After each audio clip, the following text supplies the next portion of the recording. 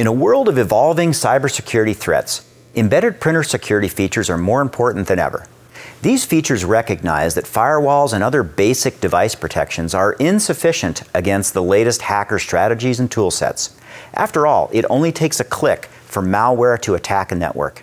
And since devices like printers are generally not being monitored by security, they're a great place to hide.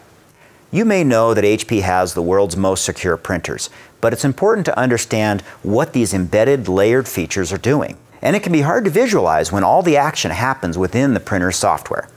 So today, we're going to demonstrate one of those features called HP Surestart BIOS protection with self-healing. Hackers can physically disrupt the BIOS by injecting malware into the printer or altering the BIOS code. Now, ethically, we can't hack a competitor's device, so we're going to use two HP MFPs, one with and one without the feature, along with a computer screen to watch activity during initial boot up and to observe any reaction from the MFP itself. So, let's see what happens, starting on the device without HP Surestart. Let's turn on the device and let it begin booting. You can see on the control panel that the hacker has interrupted the boot sequence and has entered the BIOS.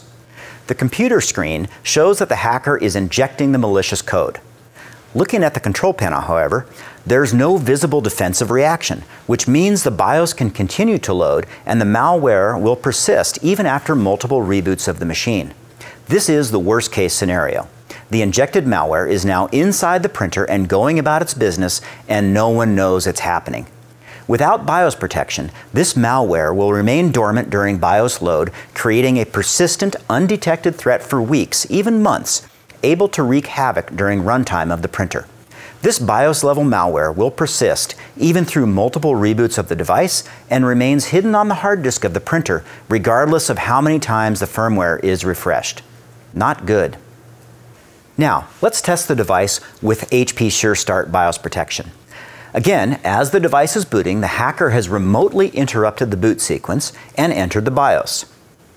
Looking at the computer screen, we can see that the hacker is injecting the same malware code as before, but this time, the control panel immediately shows that malware has been detected. We can hear the screeching halt of the scanner returning to its original ready position, while the machine sends a syslog error message that feeds the organization's threat monitoring system to alert the security team.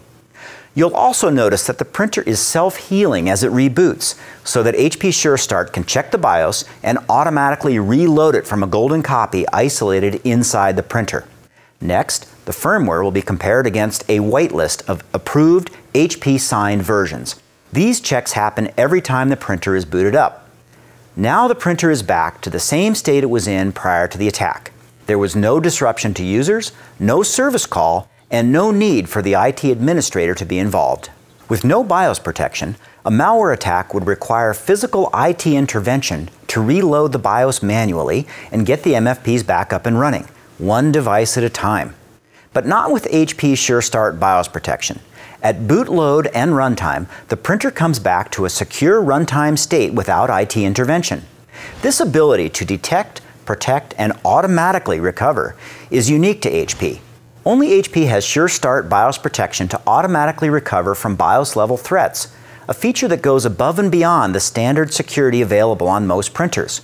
For multi-layered protections designed for today's evolving threats, HP is the only choice.